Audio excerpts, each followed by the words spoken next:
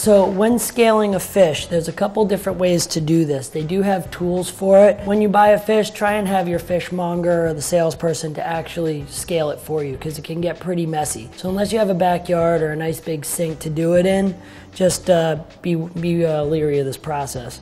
Some people like to use a box grater, like a cheese grater. Not my favorite, but it's doable.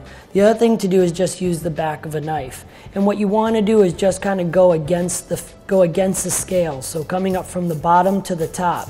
And what you'll end up seeing is that a lot of those scales will come right off.